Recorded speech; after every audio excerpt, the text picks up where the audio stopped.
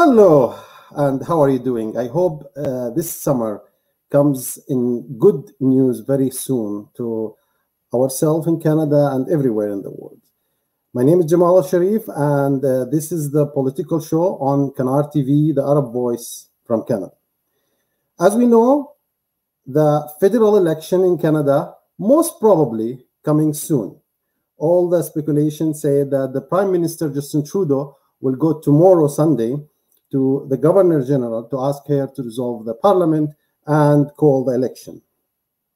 There are many calls and many speculations say that the election will be around September 20th, which means that will be a very, very short period for our candidates to prepare themselves and knock all the doors in their ridings. So we have this on ourselves in Qanat to bring as much candidate as we can to introduce them to the community and to know more about them. Today, our second show, and today we have a very nice and gentle, nice lady, who we don't call gentle, Madame Bيسان الزعبي. أهلا وسهلا, welcome. Hi, marhaba. Thank you for having me today. Bيسان, it's a very nice name. So we are very proud that Bيسان is from the Arabic communities. She's running in Kitchener Center for the NDP. A very high voice, especially we've heard the NDP is doing great job during the pandemic, trying to push for a lot of reforms. So Bيسان, first questions as usual, who is Bيسان? Hi, marhaba. Thank you again for having me. My name is Bيسان Zarbi, Bيسان Zubi, if you're speaking English. And I am, as you mentioned, the NDP candidate here in Kitchener Center. But before that, I am an equity trainer. So I work with local startups and nonprofits to help them become more socially responsible and work on, sustainability, diversity and inclusion, equity. But I work with boards of governors generally. That's what I do for work. Before that, I worked on Parliament Hill, actually, when I was young, when I was 25, 26, 27. And so it's interesting, the idea of coming back in this way, for sure. I'm excited on that. I'm also a Palestinian Canadian. My parents live in Ottawa, Canada. My older brother lives there as well with his wife and his sister and my nephew, who is 3. And I am, I'm a community, I'm very engaged in the community. I volunteer. I am an activist, and I try and get different types of municipal changes done. So I've been a housing advocate for a while here, especially when it comes to affordable housing and homelessness and poverty. So I've been very busy, but I'm very, very excited. And I think, we're having, as you said, the likelihood is that there will be an election called tomorrow. So I think that I'm just, one person in this community that's also really, I don't necessarily think it's the right time to be having people going into an election. I know that I'm making sure that people from my team are double vaccinated and making sure that they're, taking every single safety precaution. But also, we have had a really, really tough couple years, and I think we have an opportunity to demand better from our government and to really say what we think a better future looks like, and to have our leaders be accountable to us. Because for the last couple of years, I think we've been very, we've been very patient. We've all been kind of coming together to try and make the best of a really difficult situation, right? But as we rebuild and as we regrow, we can start demanding, directions and visions for the future beyond this. Before we jump to the community, to the politics, I want to know more about your involvement in the community. As you said, for sure. Poverty, housing, many non-for-profits involvement with them. So what did you do for the community before you start to be a candidate for the next federal election? Yeah, for sure. So I moved to Waterloo region for work, like a lot of young people. Over I think maybe 6 years ago, and I worked at CG, which is the Center for International Governance Innovation. And so that is on, on Herb Street in Waterloo, but a very prestigious research institution. And that's where I started learning more about the community and really started going to community events and making my friends. But when I started working at Communitech, which is the local incubator, the tech startup incubator here in Kitchener Center, like just a couple blocks away from my house and my campaign office now, that really shaped the way that I worked with the community, because my job at Communitech was I actually connected the tech community with nonprofits, with philanthropic opportunities, with volunteering in the community. And I helped the tech companies, startups in the incubation space, but also very large companies engage with the local community better. So that introduced me to a lot of local charities and nonprofits that I still work with. So, Reception House, who greet government-assisted refugees and help place them and settle them in the region. I work with the KW Multicultural Center. I'm an English language tutor there with a Syrian refugee who her and her family came and settled here. So my Arabic helped me teach her kind of more of the English grammar and conversational English fundamentals. I was nominated for the KW, the Chamber of Commerce's Young Professional of the Year award a couple years ago. That was a nice honor, and also the Arab Women of Waterloo Region award too. So there are a lot of different kinds of community groups, but everything has always been very much about just meeting people where they are and finding issues and causes that matter to them and matter to me, and working together on them. Yeah. Sounds good. So why did you join the NDP party? Why this particular party? Why not other ones? Well, I started actually working for the NDP. It was my first job after I graduated from undergrad. Yeah, so I started working for the NDP when I was 25, when I graduated from Concordia. And so it's always been the NDP for me. I'm a progressive person. I believe in the state and our system protecting people and lifting up the vulnerable. And so I don't believe that the things that we hear about trickle down economics and us and people benefiting from just corporations. I don't believe in that. And so I really think that it's always been the party for me in that kind of sense. And I think that right now, just with where we are and the questions that we're asking, for me, healthcare is a really, really big issue. We need to invest in our healthcare, affordable housing too. These are my core issues, and the NDP is the party for those issues. So that's, it's a natural fit for me. Yeah. Beysan, if you're winning and you will be the representative as a member of parliament for Kitchener Center. Yeah. What do you think you can do as a member of parliament for this area? I mean, a lot of things, right? I think, but for me, the point is, and why I'm running with the NDP and why I think this moment is so important, is what we can do with people across the country who want these changes, right? I mean, me as one solo person, one person alone, I don't know what I can do.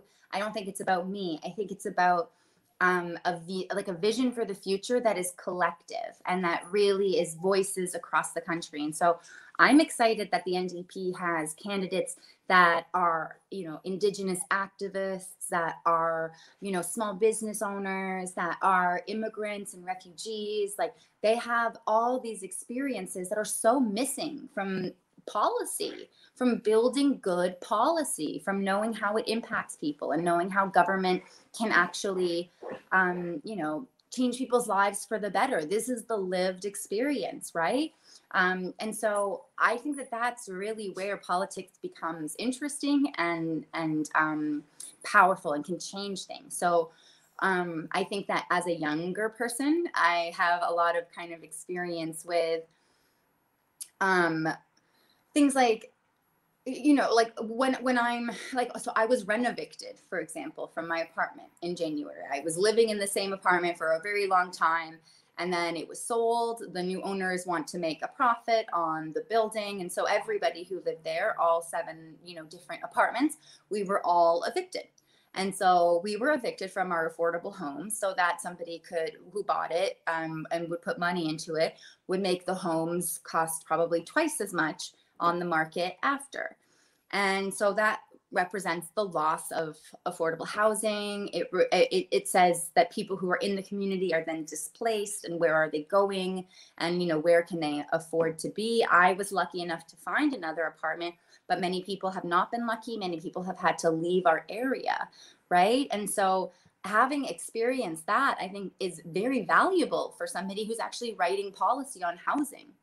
And if you have always just lived in the same place and been secure and always, never wondered or never worried about that, you're missing experience that many Canadians have.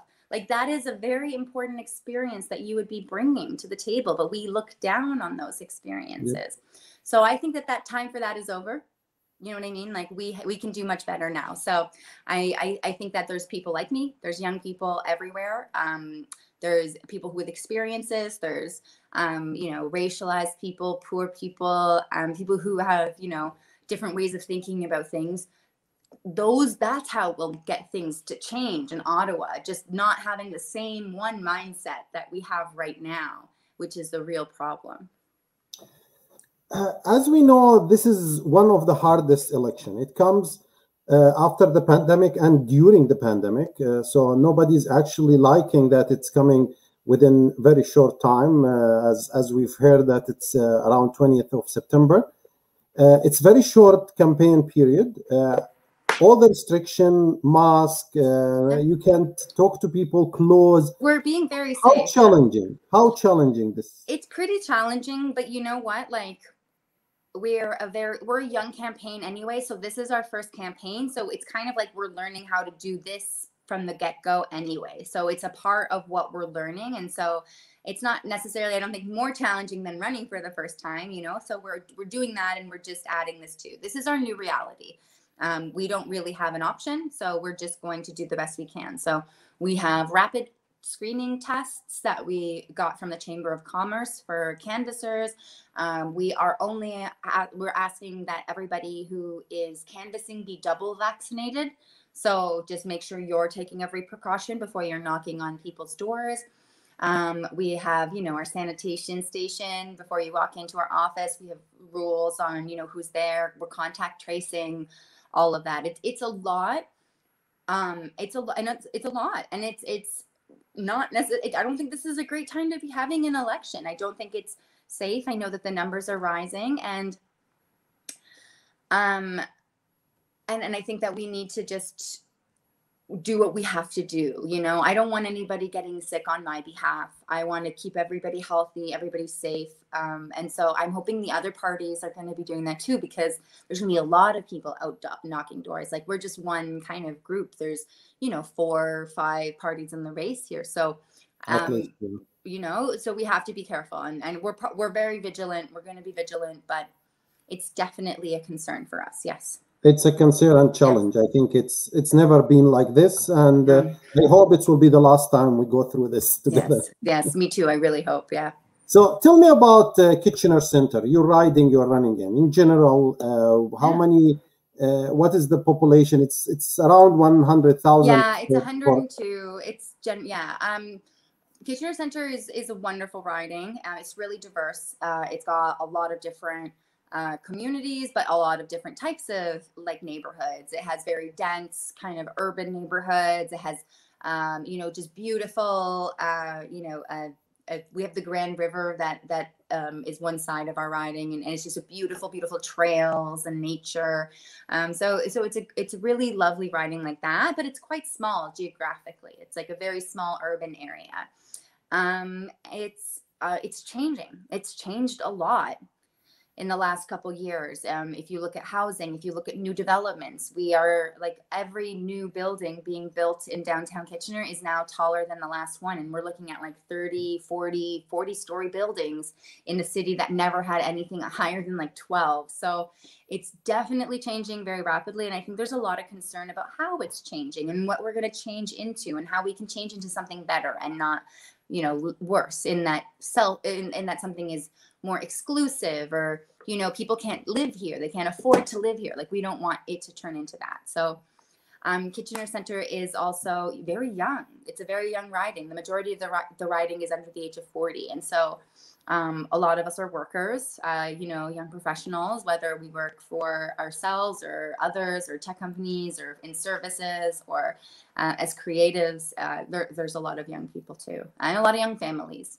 Yeah. So do you know the percentage of the Arab and Muslim in your riding around the proximate? I believe it's around like I don't know what the percentage is, but I believe there are about 5,000 Arab-speaking people or Arabic-speaking people in the riding. And I'm not sure about the Muslim population, but it is also, I would say, probably much higher than that because there's a much larger kind of Muslim community. So I think it's something around 3 or 4%, but I would have to check. But it is quite significant. We have the Kitchener Mosque.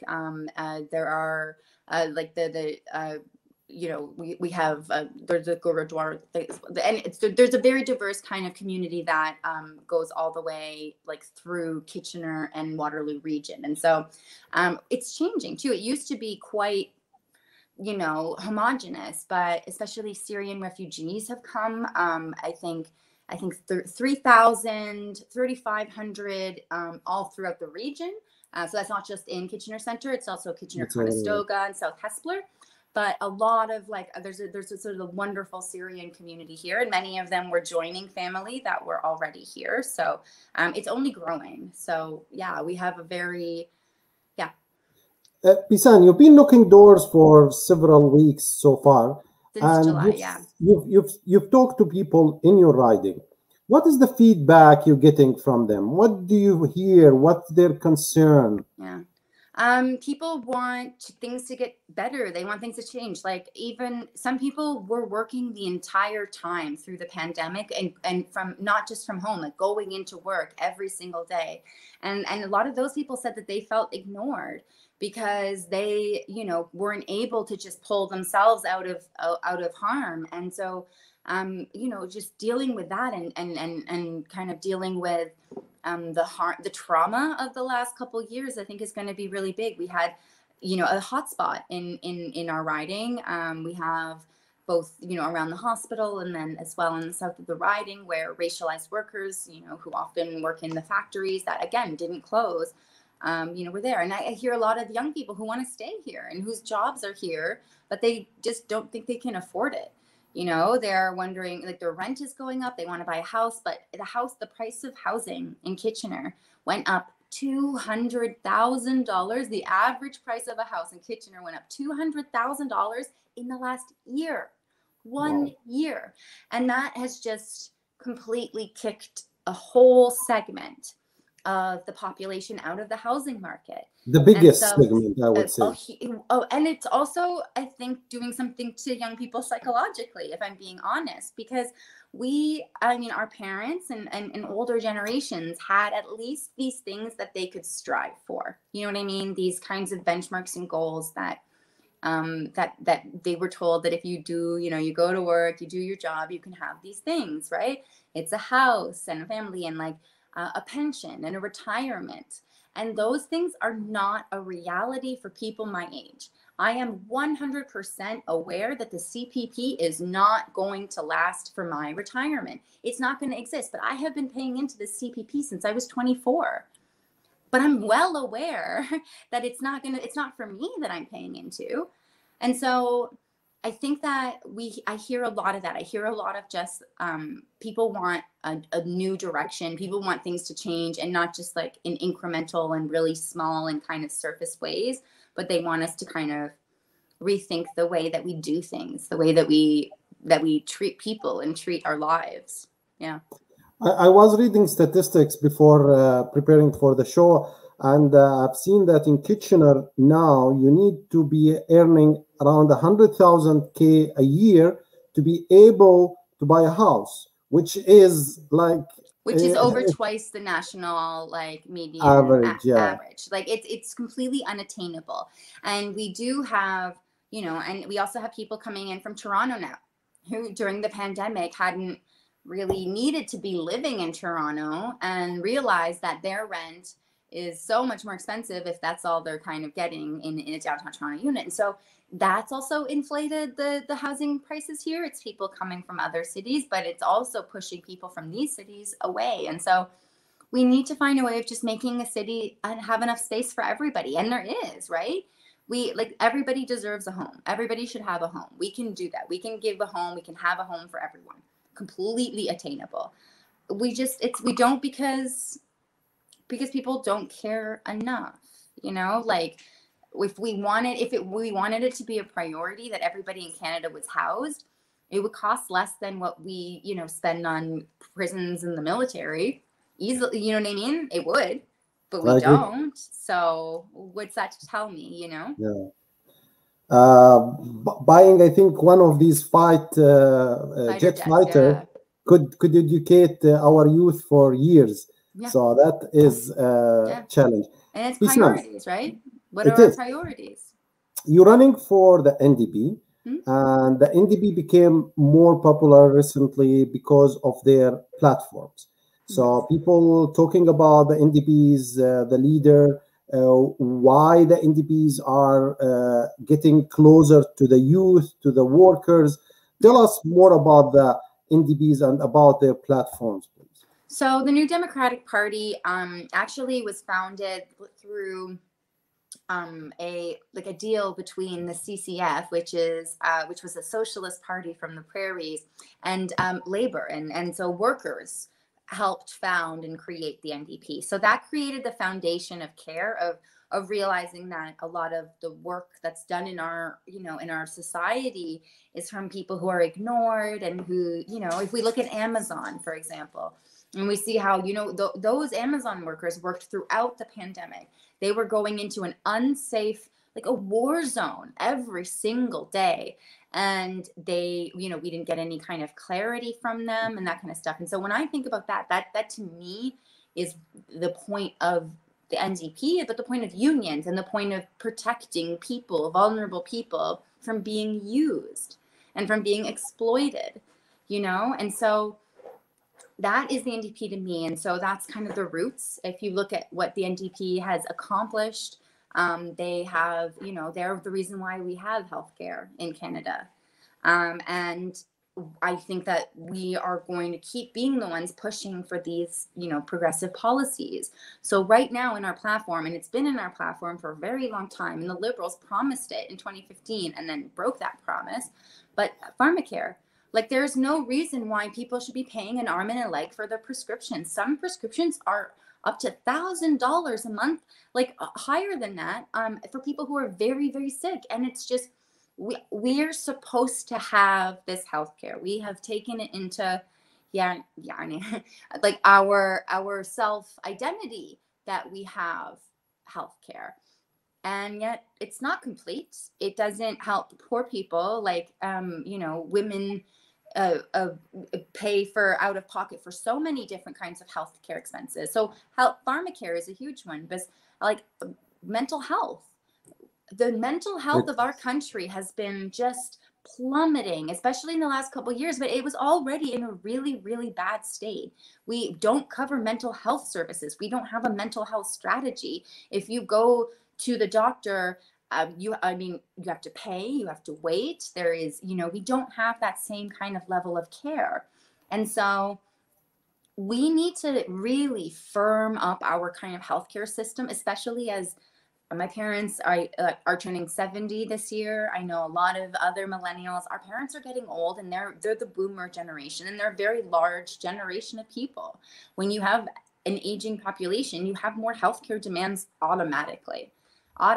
So, you know, long-term care, healthcare, aging care, all of that stuff is so, so important to start investing in right now before we're at that critical high, like, you know what I mean, that critical mass level where, you know, it's a lot of old people, and we don't have the infrastructure, we don't have the like ability for people to stay in their homes and get medical treatment in their homes. That's when we're in a real crisis, and that's maybe 10 years away if we don't start investing right now in healthcare in Canada. I know that there was a report by the Commonwealth Fund that Canada healthcare system ranked second last among 11 countries, just one before the United States, which you is... know, and like we do have a very, you know, we have an accessible general care system. It's great that, you know, if something emergent happens to you, you can get care. At least, yeah. But it's a start. Like we just can't settle for it. We have to keep pushing, and we need to be better. And so the federal government sets the way our country does health transfers. That's coming from the top. So everybody who says, well, the province, well, the province receives billions of dollars from the federal government. So very much it is the federal government that can say, this is what we need. This is what, you know, these are our priorities. This is what this money is for, and have those kinds of results happen at the provincial level. They just need to make that money available. I know the NDP also fighting for the dental and vision care. Dental, yes, exactly. Like we need to be thinking about, you know, dental care has extreme implications to our health. It has implications to our ability to earn money. If you're missing a tooth, like, it's very hard for you to get a job at a restaurant as a server and that kind of stuff, where it's vision and appearance and that kind of, you know, those types of things are very class oriented. And so if you can't, you know, fix those things, it actually holds you back in life as well. And so so these are really, you know, it's your head, you know what I mean? Like, I don't understand, like your brain, it's your teeth, they're your eyes, they're right inside of your head. Of course, this is healthcare. Of course, this is fundamental. I get asked a lot, well, how will we pay for it? You know, how are you going to pay for it? Again, we talked about the priorities, though. We talked about how, you know, we're spending $17 billion on fighter jets, and then that's going to cost a lot more over their lifetime than just that. And for what? Like, for NATO obligations, I think that we need to think about how are we creating an intelligent, you know, healthy and resilient economy in Canada, but not, you know, not just doing things for the sake of them. And I think that we are not a fighter jet country. You know, university education, became college, university, it's became a headache and a burden on a lot of youth, especially after graduation. A lot of debt. I've heard like people paying the debt for 10, 15 years of their life. And now buying a house became a science fiction, not a dream. It's affordability. Well, it's like for young people, how are they going to, you know, what are they going to reach towards, right? So are the NDBs trying to do something with the education? Yeah. So we have, I mean, I think that there's always more to do. And I'll say that about literally every issue. But for tuition, what we've done is debt relief. So up to $25,000 of tuition debt will be forgiven. And that will change a lot of people's lives. But it's not everything. You know, we also need to be making sure that we're helping, you know, people get into school too. And so what are we doing for making sure that, you know, underadvantaged people, like that tuition is not that barrier for grants and like a national grant system. But really for me, I think, and this isn't necessarily where our platform is right now, but I think that if we are putting education, post-secondary education, as a necessary thing for people to do to be able to succeed in the world and in the economy, it should also be accessible. So it's very expensive, and that's not like, okay, so whether it is free, whether we have completely subsidized, we need to really be reimagining this education for profit model, because it shouldn't be about a profit. It should be about preparing people to make the world better and like use their skills effectively in our economy. And so we want that. We benefit the more people who are doing that, and the more kind of talented, you know, productive people we are actually pulling in to, to creating and making things better, the better for everybody. Great.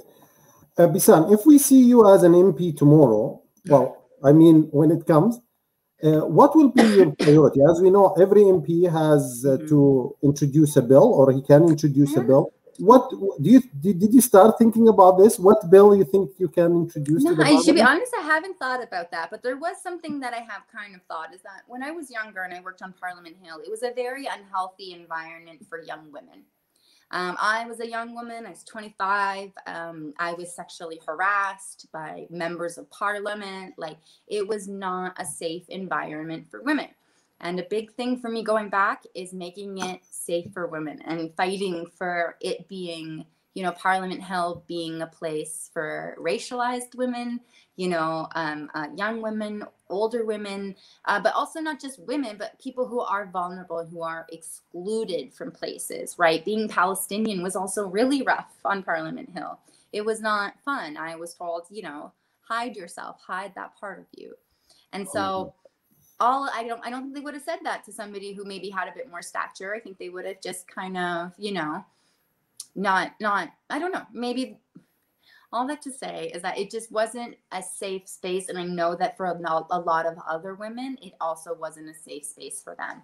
So I think that, if I am being honest, I think I might try and do some kind of legislation about like an like an actual anti-harassment and gender equity policy for Parliament Hill. Like, for legislators on Parliament Hill, which is important. We've seen an woman MP in last election, and she resigned because she was harassed, and she's indigenous. Well, a lot of women in politics have a lot of harassment, and right, we're getting it from everywhere, from social media, from people. But I don't think we should be taking it in the workspace of Parliament Hill. Like, Canadian citizens are paying members of Parliament like a lot of money to do a specific job. And when I was young, I go on the Hill and I see these very powerful people abusing their power. I see them not working. It's their staff that are underpaid who are doing all the work. And it's these people who are then coming in and taking the credit and having the photo taken. And you see all that when you're young, and it kind of shapes you into thinking, well, first of all, I would not do that. Like, I would do it better. But second of all, like, this is not a system that people would want to get into. You know what I mean? Like, we have to just change the system. And I think that really electing people across Canada that are different, that have been in different positions and have known what it's like to not have power, to you know what I mean, to be powerless. I think that is who we really need to be thinking about bringing into these conversations, bringing into, creating legislation, creating new policies, because right now it's the same people who are in power thinking about how power works. And it's just, the cycle continues, and it's the status quo, and nothing ever changes because power doesn't want to give up power. So we need to just, we have a democracy. This is when we use it. We use it to change this. We use it to vote and to, change it. And that's what we encourage people to use their power, because as I always say, people power is stronger than people in power. Yeah. So if we go and vote for the right person and put the right people in the right place, we will see a prosperous Canada, because that's what we need, especially during this hard time. After this COVID, it's very hard for any government. So, Beysan, maybe you spoke or you touched on Palestine. This is one of the most important subjects, I would say, to many Arab in the community in Canada, Canadian Arabs.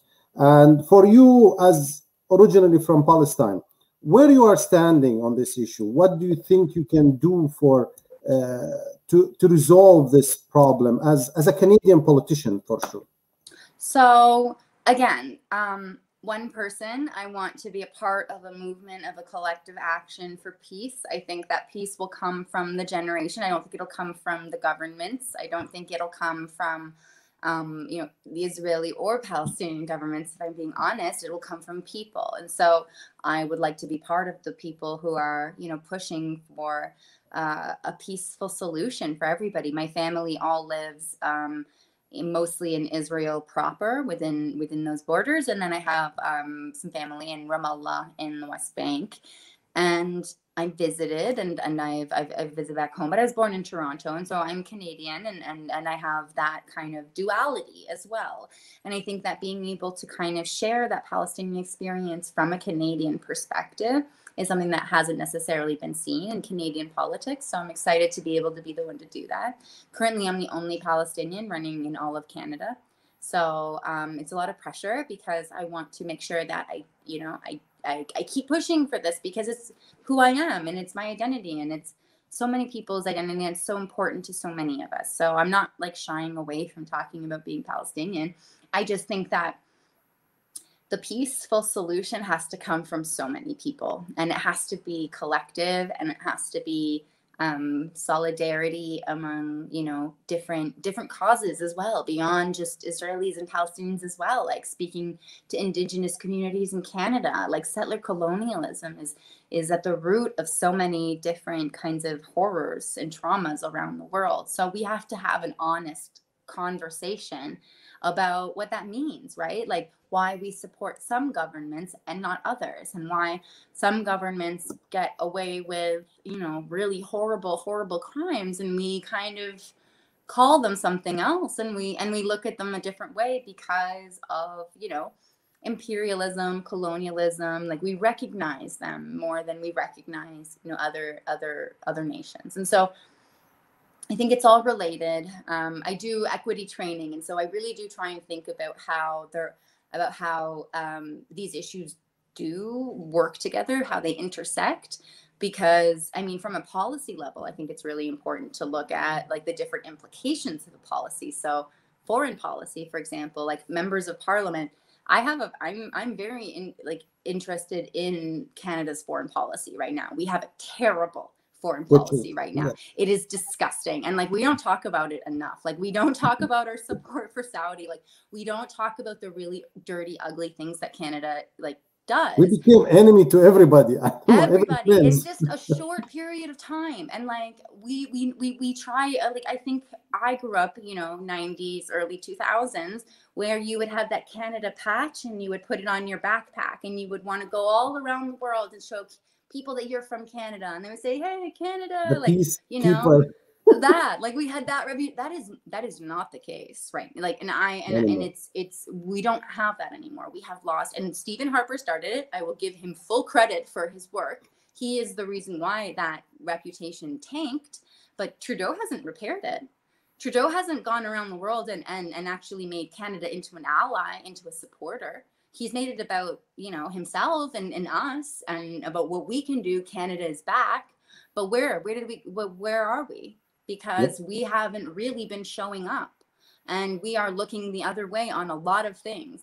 So we need to work on our foreign policy. My next very important question is Islamophobia.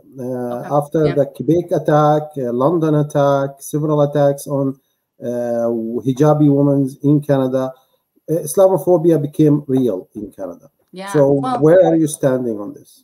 So Islamophobia. My father's Muslim, my mother's Christian. They were not allowed to marry. Both their families forbade it, and they kind of moved here. And so I grew up within the context of also being within those two kinds of worlds. And even just seeing how that has played out with my father's experience of life, the way that he is treated, the way that, Arab men, Muslim men are profiled, and terrorism has affected them specifically. That my brother and my father are hesitant to travel and don't want to connect, through different kinds of places. And all of that, I think, is related to the ability to villainize just Muslim people and Arab people, and having that. Obviously September 11th was just a huge moment in that, because I was 15 I think, 14, 15. And I remember I had my first, racist incident right after that, and it was really, really hurtful and traumatic. I remember how, people were saying, don't say, who you are. I know that my hijabi friends were very, very scared. One of them had her hijab yanked down on the bus. So to me, Islamophobia is not new. It's been happening and it's been growing really, really hard since I think that to me is the catalyst, September 11th, and the way that the US and the way that Canada and the Western media allowed it to be, Muslim terrorists, this kind of line. So that framed, I think, a lot of, what I experienced after that. So I went to Montreal, and that's when I also was in Montreal at the same time as their reasonable accommodation kind of I guess they were not trials, but they were like commissions. And then that was talking about what is reasonable to accommodate when it comes to religious, religious kind of imagery. But we know how that ended up with the public service hijab ban in Quebec. And so these are all related and they all grow. And what we really need to understand is that Islamophobia isn't just cultural, it's institutional here in Canada. We see our institutions passing it on through their work on, CSIS with anti-terrorism and if you look into the MARR and all Omar Kader, we have had very Islamophobic policy coming from the top in our government. I was on Parliament Hill when they first introduced the barbaric cultural practices bill, and the Liberals voted for it. The Liberals who are there today voted for it, and so. It's been a long time, and when people are talking about what happened in London, or even when people are talking about what happened in Quebec City, we knew that we had a hateful culture, and the fact that people still haven't woken up, and that we still haven't really changed the way that we talk about the Middle East, the way we talk about Arabs, the way we talk about Muslims, the way that we keep using the word terrorism like it's a knee-jerk. Violence equals terrorism, and that doesn't help Muslim people. That doesn't help Arab people by normalizing the usage of the word that was held against us and used against us. It's not a good thing for white people to be called terrorists too, because it just means that the next time a Muslim person, an Arab person is called a terrorist, we're going to be more familiar and we're going to know that guy was. So we're going to go harder at the Muslim guy. I want us to break away from using the traps that we have had put on us. So for Islamophobia, we have to think about anti-Arab racism and how it kind of impacts all those levels. But then we need to think about anti-Black racism, and we have to think about how that compounds with Islamophobia. And you know what I mean? And that's a whole other experiencing of it. And so it's racism, it's oppression, it's all connected. We can't pick and choose, and we can't just, only talk about one. We have to stop all of them. All of them. Yeah, I agree with that's the only solution. We can't just look at Islamophobia and pretend if we only work on Islamophobia that it'll help, because they're all the Black, the Jewish, the Indigenous, everywhere. Anti-Indigenous racism and like Palestinians, we have that solidarity with Canadian, with Indigenous people in Canada, because we have that kind of a settler Indigenous understanding, but that's solidarity, and that's a good thing. It's not just about us, that's all over the world, right? And so when we find that, I think that's when we can really start talking about the ways that we're held back and the ways that we're oppressed, Yeah. Beysan, you're wearing today an orange shirt. Is it because the NDP or the Indigenous? I would like to ask you what I will be honest, this is an NDP dress. We had to, so for our volunteer t-shirts, we ordered them back in July, and we knew that there were orange t-shirts and they meant something, to the Indigenous populations. And so what we did was we ordered white t-shirts and then we tie-dyed them like different colors. Oh, that's good. That's good. Yeah, so that's my question. Well, we Where are you wanted standing on the indigenous rights? Well, it means something, and it means something specific. And we kept seeing all of these orange T-shirts all over, the city, and we liked it. And we didn't want people in their head thinking, is that Indigenous or is that Beysan's campaign? Like, I don't want people wondering. I want them to know it's support for Indigenous children. It's support for reconciliation and truth and justice. So when we wear our shirts, nobody's making that mistake. Nobody's thinking it's the same thing. They look very different. So where do you stand on the indigenous rights? As we know that every government trying to make reconciliation. However, my point of view, how you can make a reconciliation with people that you don't know, you don't understand, you never been with, you never talked to. So where do you stand on this indigenous rights, and what do you think the NDP can do to really go to the reconciliation and truth? Well, so I think the first, the commission was truth and reconciliation. And I don't think we've even really handled the truth part yet, right? So I think that there really needs to be a reckoning of the truth of what happened, of those lives that were lost, of the culture that was suppressed, who did what. That stuff is very, very important. Nice to meet you, Haifa. That stuff is very important because it helps us understand where to go. Because if you don't understand what has happened, if you don't understand, the past actions, there is no reconciliation. So that is not a start. And that's why we don't have reconciliation, because we still haven't come to the truth part, right? The fact that when we started discovering, dead bodies on schools, and people were shocked and dismayed when this was published explicitly in the Truth and Reconciliation Report 3 years ago, shows that it just didn't really, capture people when it happened. So I think that the truth part is very, very important. And then I think that once we have acknowledged more truths, understood more truths, then we can actually start to understand and listen. And then that has to be the next step for moving forward, because then we have to understand what they need and how that works. And so one thing that we are hearing a lot is land back, and that is a very, very reasonable request in my eyes.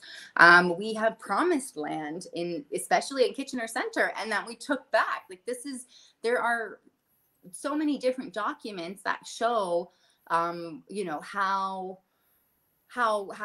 that history has gone, and we as a government, we don't even negotiate with those land deed owners, as we call, you know what I mean? And so I think that we have to be harder on ourselves, if I'm being honest. I think we're being too easy on ourselves. I think we kind of allow those things happen in the past, we can move forward. No, until we understand the past, until we have accounted for the past, we can't move forward. Then, there's no moving forward. Beysan, you are running a hard campaign. As we know, every campaigner, every politician who trying to get into the parliament need help. So Can you tell us what help you need from the community to be able to become an MP and deliver the help to the community later? So first we need to help you, then we will expect you to help us later. So exactly, it's reciprocal. How people can help you in your riding or in Kitchener in general? There's a lot of different ways to help. Right now, we are just getting ready to campaign. So that means every single day we will be out knocking on doors and making phone calls. So you can come, if you're in Kitchener, and come knock on doors with me and with our team, or you can make phone calls even from home. We have a call-in system that you can just do from a computer, or even from your cell phone or your landline if you want to. And we do those calls every day, every evening, to do outreach. And so you can ask if you speak Arabic, you can ask to speak to, we do Arabic language once a week, of just Arabic kind of speakers reaching out to people in the local Arabic community as well. So we've tried to make it as accessible as possible to get involved in that way. And there's also fundraising. It's a really difficult part of a campaign because I hate asking for money, but we have to buy lawn signs and election signs, and they cost so much money. So, you know, even donating 10, 20, however much that you can afford is really, really helpful, because it helps us like compete with like very established campaigns that ran just a couple years ago. We didn't, or new, so we have to buy everything from scratch. And so we, you know, they have their signs from last time, we need to buy new signs.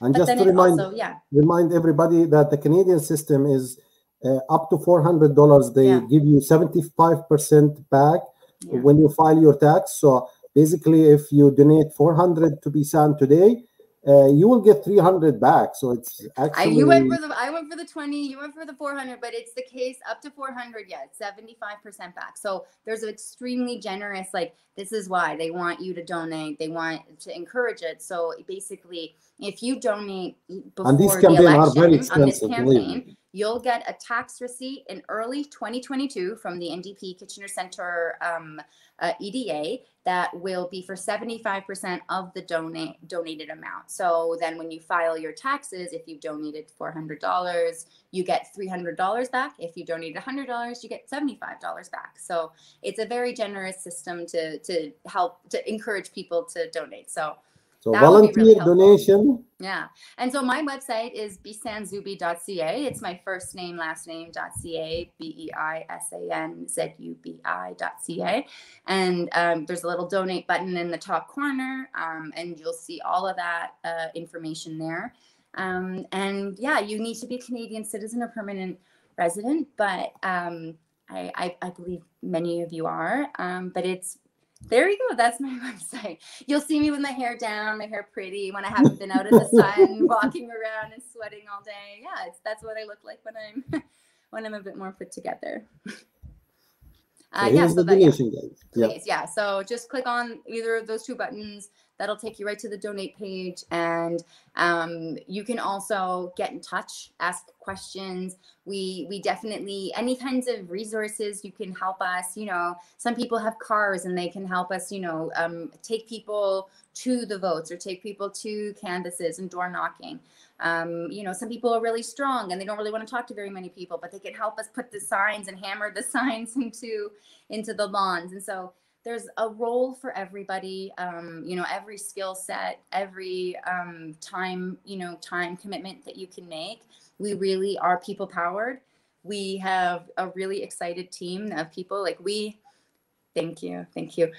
We are very young and motivated, and we got a lease for a storefront on Tuesday. We signed it on Wednesday. We painted on Thursday and Friday, and then we moved all the furniture in today. And we did it. And now we have a campaign office and we're ready for tomorrow, you know. And so we just get things done. We're a very motivated team of people, but we have hope. But we have hope because what do we, you know, I get asked sometimes, what do you do? Well, so what's next for you if you don't win this? And the fact of the matter is that I don't have anywhere else to go. Like, this is the only planet we have. Like, the next, I can't go. I'm not, you know, I'm not, what's his name? Richard Branson. I can't go to the moon. This is the world that we have. This is the climate that we have. This is the economy that we have. I'm here to, we have to make it better. We have no choice. So whether it's this election, the next election, whether it's in between, whether it's through government, outside of government, that's unknown. But I think that the point is that these are all things that we need to do, that we need to, as a country, to focus on, and they're not going to change. They're only going to get more urgent. From our listeners would like to help, wherever you are in Canada, you can come and donate online. You can call and donate by credit card. They will help you. Yes. If you are in Kitchener, it doesn't mean if you are in the riding or other places, you can come and volunteer to help Beysan in her campaign. Yes. And the most important, if you are in Kitchener Center, go and vote on the voting day. That is the key of everything. And honestly, I even, you know, vote for whoever you vote, but be active, ask questions, go out, learn more, because we have, as as voters a responsibility, because when we don't participate and we don't, make our voices heard, the outcomes are just worse for us. They just get worse and worse and worse. And it's not wrong. Like, I mean, it's not abnormal to feel like disenfranchised from the system. It's built to make you not want to be a part of it. Poor people, racialized people, young people vote at a much, much lower rate than the rest of the population. And it's because they don't think that the system cares about them or that their vote matters. But the reason why the system is allowed to keep ignoring them and allowed to keep ignoring their needs is because it just gets to repeat every election. Well, young people don't vote anyway. Yep. You know what I mean? They're not going to show up, so their issues don't matter. Beysan, it's time I would like to talk to you more for another hour. I know. I'm sorry. I can keep going. We are running off the time. So your last message to all Canadian, the Canadians in your riding, and to everybody listening to us. Just thank you for the support so far. There's so many more opportunities to give support. bsanzubi.ca is where you can find all of the information and get in touch with me. But no matter where you live, now is the time. Now is the time to ask those questions and get involved. So I hope you do. And I hope that, with an election, it's a chance for us to really demand a vision for like a better future. Yeah, that's my website. Thank you so much. So the website is on the screen and it's in the comments. So if you would like to help Beysan, just go to her website, donate today. Do not be shy. The Canadian system has a very generous giving back if you donate for a political reason. Up to 75%. That's a great number.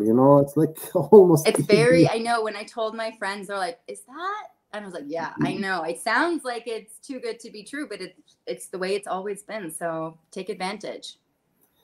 So, Beysan, at the end, I would like to thank you for being brave, for giving us the hope, and to run this election as a woman, a woman from ethnic backgrounds.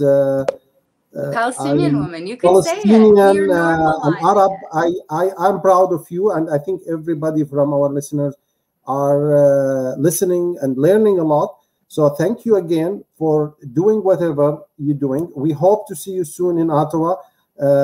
Congratulate you with your new office, inshallah. Just to remind everybody that we will have another episode tomorrow at 9 p.m. with the Liberal candidate Gustav Roy running from Ottawa Carleton. So be with us tomorrow at 9 p.m. Thank you again and wish you all the best. Good night, everybody. Thank you. Good night, everybody.